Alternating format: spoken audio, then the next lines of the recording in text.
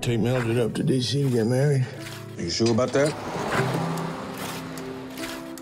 By the power vested in me by the District of Columbia, I now pronounce you husband and wife.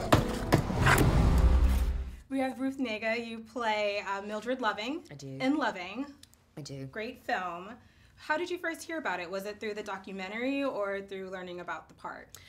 Well, it's quite funny now because I've spent so much time with this story. It's like a chicken and egg. I'm not really sure, but I do remember sort of being, you know, I have an interest in history, especially American history, and the racial history of this country because it's so fascinating and complex. And so I was interested in this. I was looking up something about the one drop rule, that ridiculous kind of convoluted like thing. That's just ridiculous and very corrosive. And I'd looked up, and then I happened upon Mildred Loving's obituary,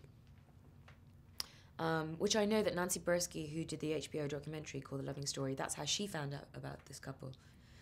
Mildred Loving died in 2008, and the obituary was quite slim, but contained the mind-boggling fact that she changed herself and Richard changed the Constitution of the United States. Right. Just that little small thing. Small smidgen.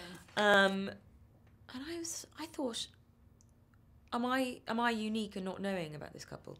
And I sadly realised and found out that I wasn't. And so I just couldn't believe it. So that was kind of in my orbit. Right. And then a couple of years later, Francine Mazer, amazing casting director who really is responsible for me coming into contact with Jeff and Sarah because she put my name forward. I think that's great that she put your name forward because you did such a great job in this role. It was very believable. Thank you. But a question I do have for you, because you did mention your fascination with American history and with racial implicitly. What was it? I know you've said before that you don't like to use the word color blindness, but I think it was color. Was it? It was. Not color blind, but color appreciative. What is? So what do you mean by that? If you can just let us know that.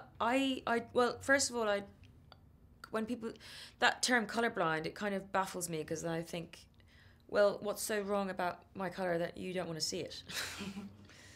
It's just, it doesn't make sense. And I understand people use it in a way that is, most people use it in a way that they're kind of mean well. But I think, you know, words are powerful. The semantics of that. We need to be more mindful of how we use words because they are quite powerful things, you know. And there's a reason why people didn't want slaves to be able to read and write. You know, words are, you know, they're mightier than the sword. The pen is mightier, you know. But so I think that when you say colorblind, I think that you're saying, you're attaching a negative connotation to color. And I don't really see that, how that helps a conversation. And I love the term color appreciative because it's so formal and elegant. Right. But yeah, I just think that we need to be sort of more mindful about how we use our language. And this question for you is, we hear in the film a lot, you should have been more aware, you should have known better. If you were to give we all advice, should know better. Right, if 100 years from now, like as a collective society, what would would you want to say that we should have known better about? I think it's always the same thing. I think that silence is something that we have an option to, we all have a voice. We all do. Even though you think it might not be heard or it's quite quiet, don't assume anything. Speak your speech, bear witness to what's going on. Speak up, be brave, because we all have a responsibility to ourselves and each other and our future generations. You know, there is this thing, legacy. We have a legacy and we are all responsible.